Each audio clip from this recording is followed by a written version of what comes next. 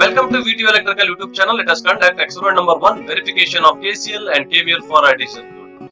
KCL and KVL introduced by Gustav Kirchhoff. KCL is also called as law of conservation of charges. I is equal to Q by T. KVL is also called as law of conservation of energy. Voltage is equal to energy by charge or work done by unit charge. Right? Let's get started. Aim of the experiment to verify KCL in DC circuit. First I'll conduct a KCL. After that I'll conduct a KVL. So apparatus required table and circuit diagram. Based on circuit diagram, we will make a apparatus requirement table, tabular column and procedure and result. Right? As you can see the diagram, according to statement of KCL, algebraic sum of the current meeting at a junction is equal to 0. And also entering current to the junction is equal to leaving current from the junction. Right? So here current is flowing and then it is dividing into 2. Right? I will be connecting one emitter over here. I take I1, here I2, and here on emitter I3, right?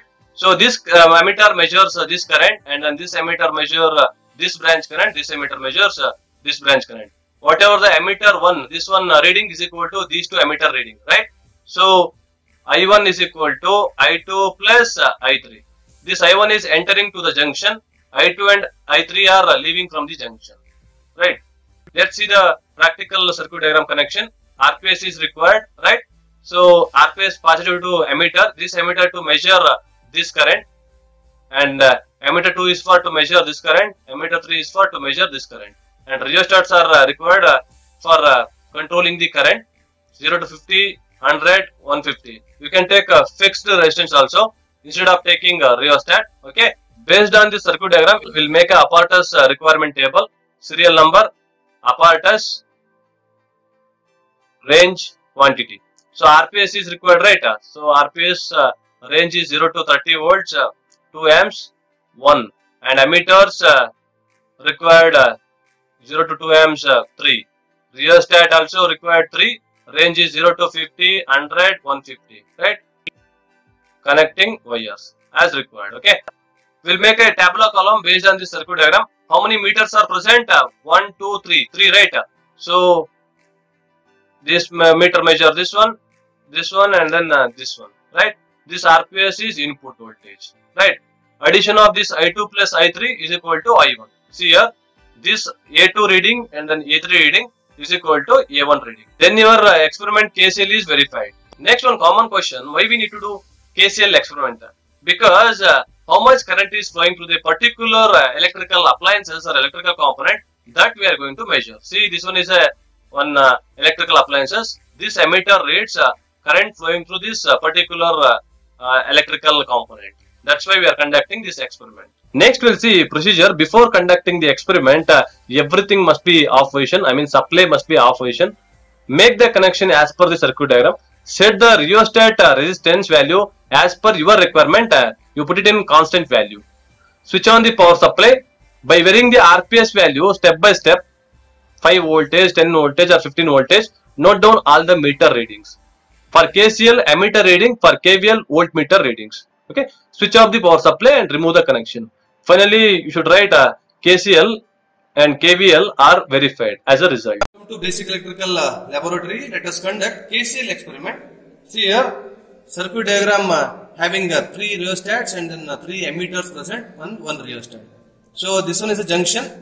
So entering current is equal to leaving current. See, this emitter reading is equal to sum of these two emitter reading, because current entering is I1 and then I2 and I3 are leaving, right? So we'll conduct experiment based on the circuit diagram. Components are, see here, this part is here, one emitter, one rheostat, and this part is here, one emitter and one rheostat, and then this part is A3 is here, and then this one is R3 rheostat, right? So as per your requirement, you can set the rheostat values. So already we discussed in the KVL experiment how to put rheostat values by using multimeter, right? So as per your requirement, you can keep the resistance value in the rheostat. So randomly I have taken, right? Based on the circuit diagram, we will connect the experiment. See here, RPS positive to emitter positive.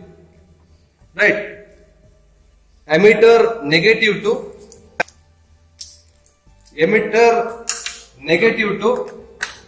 rheostat positive, I mean upper terminal, and then rheostat negative to, see here, I will connect this emitter positive and then this emitter short, okay, by using one wire, right. See here, this emitter positive, this emitter positive, right, I shorted. So what I will do, negative, I will connect any one of the emitter, this emitter or this emitter positive. So I will connect here.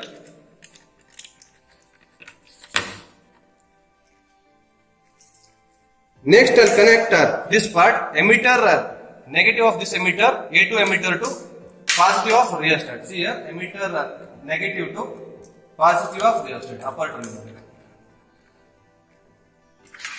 And rheostat, this negative terminal, see here, this negative and then this negative I will short, okay, I will short here, because this negative and this negative is connected, right. So from this negative, any one of the negative, here this negative or this negative, I will take that one into RPS negative, right. See here, I will connect this negative and this negative shorted over here, and then I will take one point, any one rheostat you can connect. So I will take from here, you can connect here or here, your wish, okay. I will connect it to RPS negative. See here, this point goes to negative. See here, RPS positive to emitter positive, emitter negative to positive of rheostat, negative to any one of the, I mean plus you short of emitter, and then negative to positive of any emitter, A2 or A3, and this emitter 3 to negative to positive of rheostat, and this negative short, and then directly it goes to this RPS negative, right. So one thing I left here, this emitter A3, this one, okay, A3 negative to positive of rheostat, right. So then it is correct, circuit is perfect, and then you can conduct the experiment, right. Let's take the reading by switching on the power supply. So power supply turned on, and then vary the RPS voltage about 10, otherwise you consider current also, your wish. So I will be taking 10 volts. Current in the emitter 1 is 0.18. So 0.18 emitter 1 reads. And what about I2? I2 is equal to 0.05. 0.05. And this one is 0.13. So 0.13. So addition of these two will get 0.18, right? So then only the experiment is verified. And next I will be giving 20 volts. For 20 volts current is 0.37. This emitter, I mean like this ampere, and then this emitter reading same, because see here connection, this emitter reads same current will be flowing, right? So 0.37, see here, 0.1, 0.2, 0.3, 0.37. So I1 reads 0.37. What about I2? I2 reads 0.15, 0.15. So what about I3? So 0.1, 0.2, 0.2, 0.23.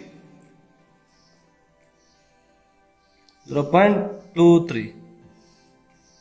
We got here 0.15 plus 0.23, you get 0.38, right? 38. So just 1 ampere difference will be there just by reading the emitter. I mean by observing the emitter, you get some difference. That's why it is called as a human error, right? So I'll be giving 25 volts now. 25, 0.47. I1 reads 0.47, 0.22 here, 0.25. So you'll get 0.47 amps. So this emitter 1 reading is equal to addition of I2 and I3. See here, addition of I2 and I3. So then only the KCL is verified. But in the moving coil instrument, you will get less error. So 0.1 or 0.2 or 0.3 something, 0.01 or 0.02. So use the digital meter for exact reading. So we got exact value, only some less difference will be there. So this is experiment. Do it for 30 volts. Okay, 30 volts also will get same answer. So this is the verification of KCL. This ammeter 1 reading is equal to addition of these two ammeter reading. Then KCL is verified.